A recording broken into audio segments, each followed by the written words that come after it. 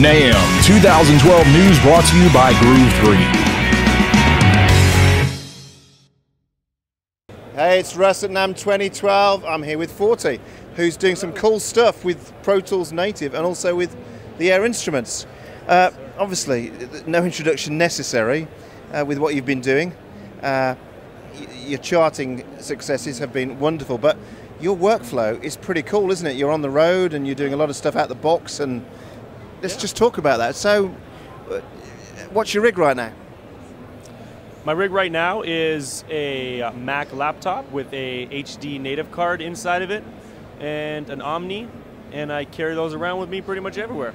So tell me, how do you get that native card inside your laptop? What's this? Magma chassis. Are you using a Magma chassis? But a small, short one, so it's really not that big. Okay, and cool, and you're getting some really good results? I'm getting fantastic results. Okay, so you're doing everything in the box these days? Everything. Okay, so talk to me about Air instruments. What kind of Air instruments have you been using on the albums and stuff? Expand and Hybrid are like my diehards. I don't leave home without them, ever. Okay, what do you love about those instruments? My favorite, the reason people ask me that, like, why Expand? Well, one, I think it's one of the most efficient plugins as far as resources and power. I can open a whole lot of instances and I never run into a problem. For me, as a producer and wanting to not have issues, that's a big deal. Two, it has a plethora of different types of sounds. I have electronic sounds, I have acoustic sounds, I have real pianos, I have electric pianos, I have everything in there. So that's a great go-to for me, because where other things are, oh, do I want a bass, I'm gonna go here. Do I want this, I'm gonna go to this synth. But for Expand, I just open up Expand, I got everything I want. So that's another reason why I immediately go to it at first. I think most importantly because I trust it. I mean, it's coming out of Pro Tools, everything's inside the box, it never leaves the system, and when I walk into any studio in the world that has Pro Tools 8 or 9 or 10, I know I can sit down, fire up a session, and get to work with nothing else. Sure. And that's awesome, you know? I mean, I did a record last night. I was in the studio, and I with a huge artist, and I stopped at the end of the session, looked at it, and realized, oh my God, it's all Expand and Hybrid. How hilarious is that yet again? Well, let's do the coin flip there, because Hybrid's the opposite almost. Hybrid's one of these really cool synths. It's got lots of modulation sources. You can almost modulate anything to anything. And also the fantastic way you can use the sequencer not only as an ARP, but you can also use it to drive the mod sources as well.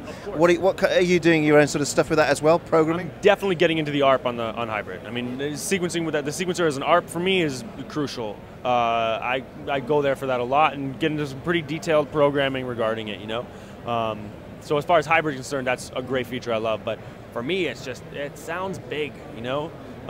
It's the sound, it's the quality, it's big, it works, you know? I don't like things that don't work or give me a hard time. That stuff works. I open it up, I'm out of here. That's it, that's all I need, you know? And nobody knows any different because I do a lot of processing and manipulation to my sounds. I'll take a stock sound real quick, but I like to add and change and use my time-based effects and a little bit of distortion and harmonic freaking stuff here and there, and that gives me the magic, man, with just Expand or Hybrid.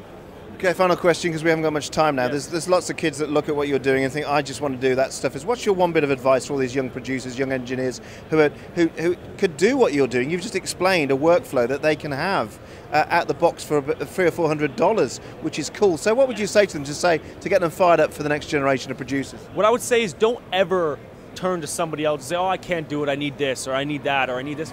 No, you don't. You know, you got to be master of your domain and work with what you have at your resource. And you know, for a few $100, you get inside of a Pro Tools rig, you're mixing, you're recording, you're tracking, and you're producing in the same format, in the same place that every professional in the music world works in. And I think that's priceless. And you can bring it home and put it on almost any computer. And that's important, you know, and I want people to know that. Don't think you need to be in a big room that costs $2,000 a day and need huge HD rigs. You don't, you know? All you need is a pair of headphones and a laptop, and you should be able to get it close to done. Thoughty, it's a pleasure. Congratulations on all your success. Many more to come. Have a great NAMM. Thanks, bye.